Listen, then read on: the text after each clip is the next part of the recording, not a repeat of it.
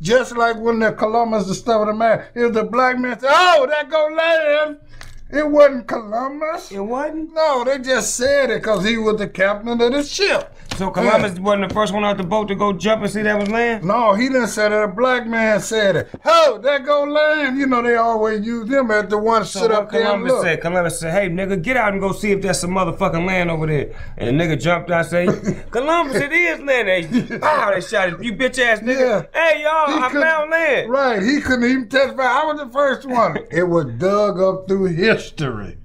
So Christopher Columbus Day is a fake. Where we going with that trip? Oh, they say it costs.